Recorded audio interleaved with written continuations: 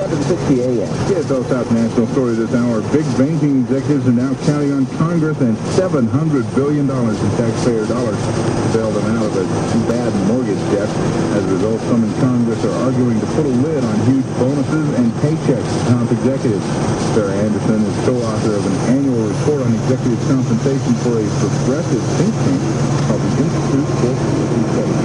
Because executive pay practices of these companies actually help get them into the practice. And I think if we don't do anything to put limits on it, we're going to just see more problems in the future. Anderson says top executives should not make any more than 25 times as much as their lowest paid worker. Other national stories KSL is following this evening.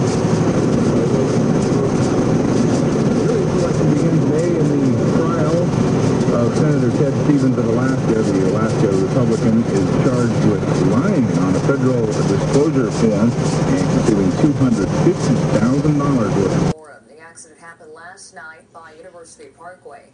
18-year-old Travis Lindsay and 20-year-old Rory Simons were not wearing their seatbelts and were both ejected. Lindsay died at the scene and Simons is in critical condition. Troopers say the driver got distracted by a car of friends passing him.